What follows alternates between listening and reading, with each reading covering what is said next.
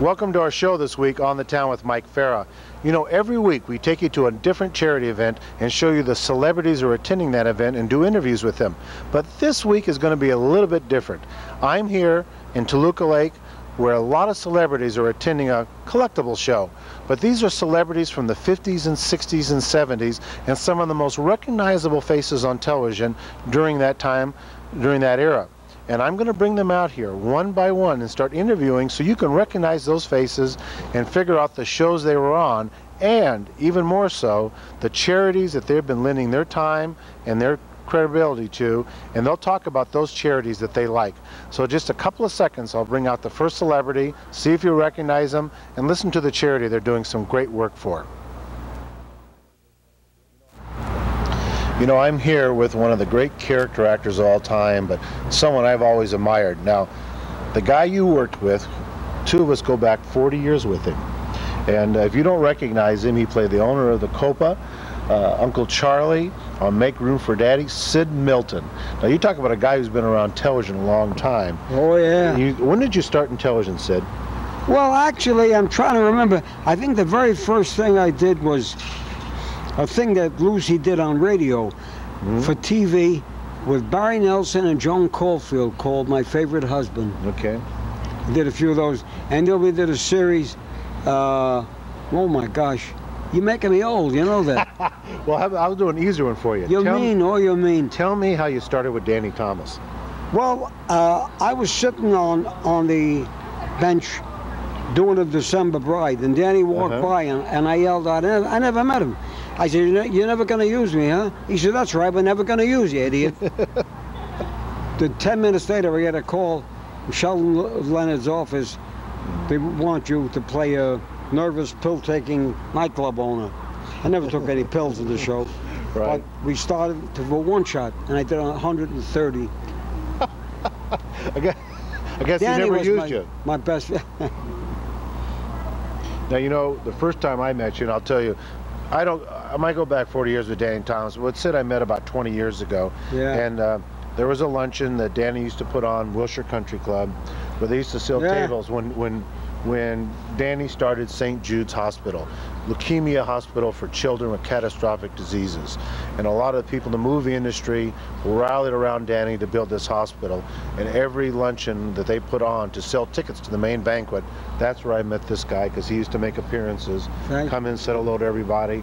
And the crowd used to love that, because when they look at you and they saw Danny together, it was like being on that set. Oh, yeah. Yeah. Great memories, very nostalgic.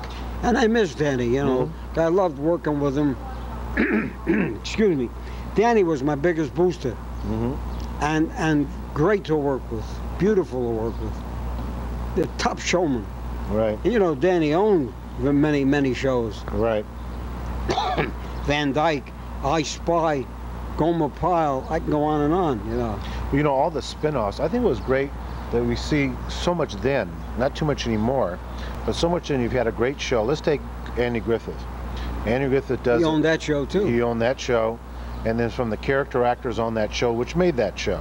It wasn't just Andy, it was the character actors around him. Don Knotts was wonderful. You got Don Knotts, and then you got Jim Neighbors, who went on the Gomer Pyle show. I did that too. And and of course, let's talk about even Andy Griffith's show. Danny did a stint on his show where he was stuck in a southern town, where he meets up with Andy Griffith, who's the sheriff who arrested him for speeding, and turns out to be the judge also, and the mayor, everything else. And Danny's stuck in a town mouthing off to a guy, and from that great show that everyone laughed on, Make Room for Danny, the Andy Griffith show was born, and so many other shows after that. Sheldon Leonard was an interesting character, wasn't he? Oh yeah, very, very talented, and very much a great believer in me, and very kind, you know, easy to work with. Right. And they're talented, very talented man, and funny. You know, it's funny, people see him, and Sheldon Leonard was a great heavy on the screen. He always he loved playing the gangster, but he really, for the career of the movie industry, was really much more a talented producer.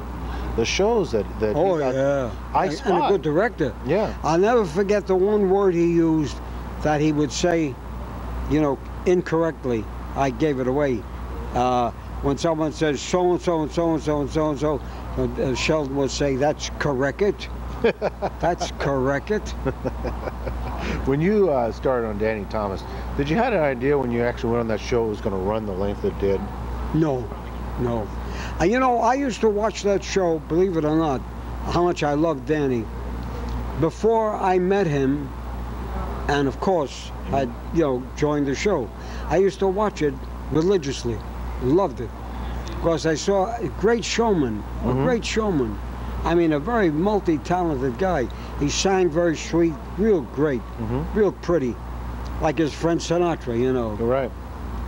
He loved Sinatra, you know, and they were very close, and admired him, and could sing beautifully, and a great comedian. And Danny never used one-liners. Right. He used character comedy. Nobody could do it. Nobody. Well, you know, he with all his talent, he brought a show which was a family show. Yeah. And never had to put the show in a position where it was filthy or anything off color.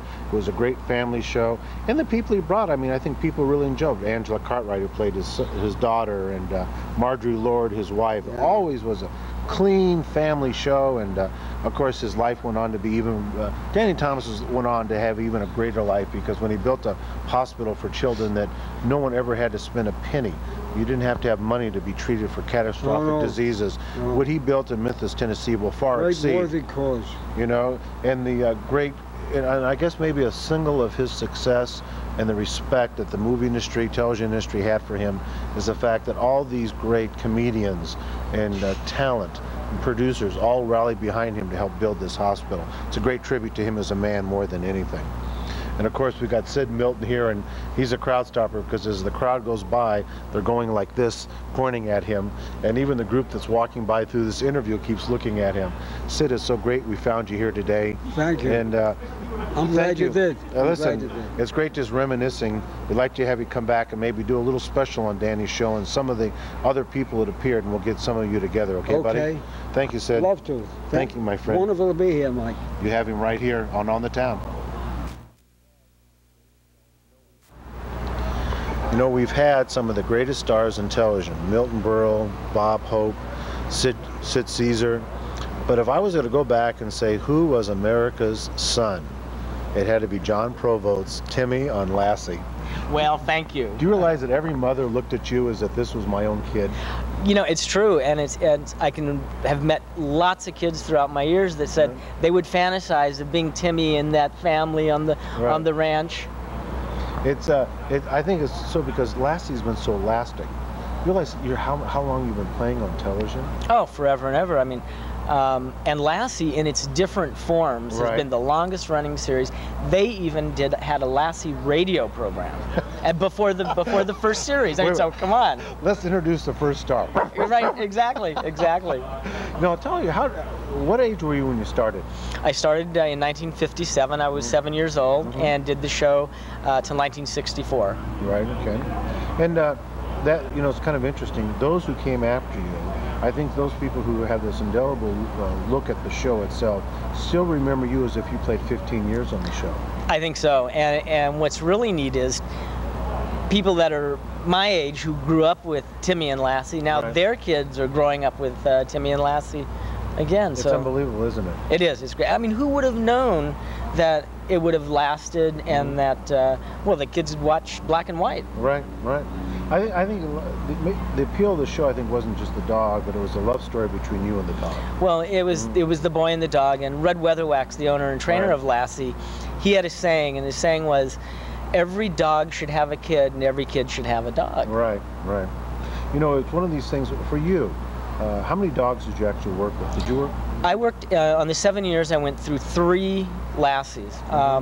We did have a stand-in, Lassie had a stand-in and a double dog, but you only saw maybe 10% of the time the double.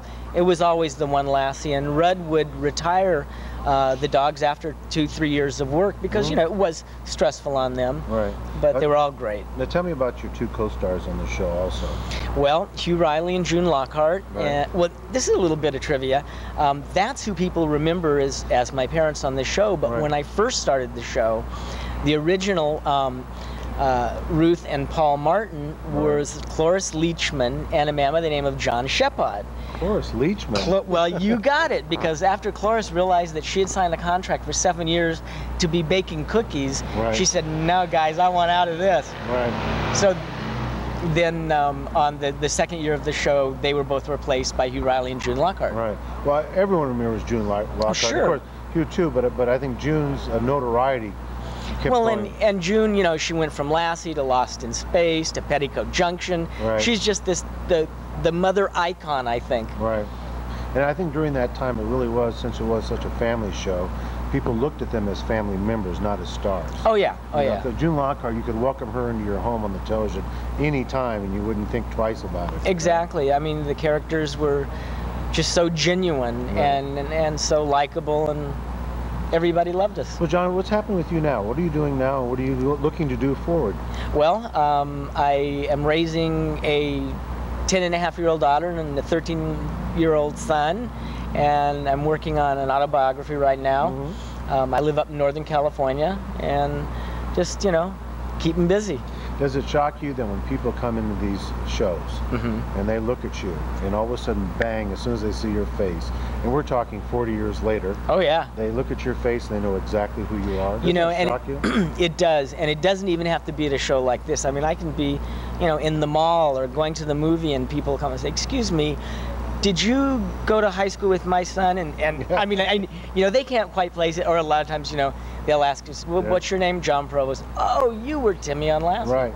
You know, it's funny, we walked through the hall today, and we had pre-arranged a lot of interviews with people who were here, and as soon as they walked up, as soon as I saw your eyes, bang, I knew exactly. Hadn't seen you in many years because I knew the Weatherwaxes too, but I never really knew you growing up, although we lived within a short period of each other.